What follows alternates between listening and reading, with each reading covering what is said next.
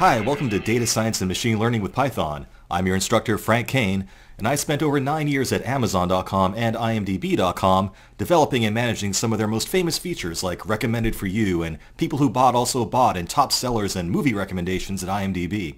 And all of these features required applying data mining and machine learning techniques to real-world data sets. And that's what this course is all about. Being a data scientist in the tech industry is one of the most rewarding careers on the planet today. I went and studied actual job descriptions for data scientist roles at tech companies, and I distilled those requirements down into the topics that you'll see in this course. This course is really comprehensive. We'll start with a crash course in Python and do a review of some basic statistics and probability, but then we're going to dive right into over 60 topics in data mining and machine learning. That includes things like Bayes' theorem, clustering, decision trees, regression analysis, experimental design. Look at them all. And some of these topics are really fun. We're going to develop an actual movie recommendation system using actual user movie rating data.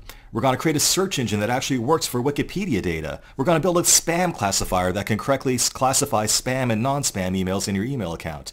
And we also have a whole section on scaling this work up to a cluster that runs on big data using Apache Spark.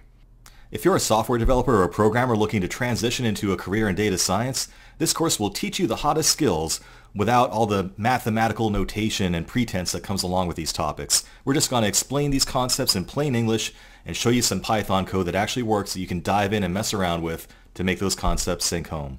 And if you're working as a data analyst in the finance industry, this course can also teach you to make the transition into the tech industry. All you need is some prior experience in programming or scripting, and you should be good to go. The general format of this course is I'll start with each concept explaining it in a bunch of slides and graphical examples, and I'll do it in plain English as much as possible. I will introduce you to some of the notation and fancy terminology that data scientists like to use so you can talk the same language, but the concepts themselves are generally pretty simple.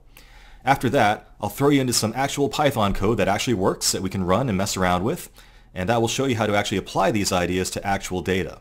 And these are going to be presented as IPython notebook files, and that's a format where I can intermix code and notes surrounding the code that explain what's going on in the concepts. So you can take these notebook files with you after this course and use that as a handy quick reference later on in your career.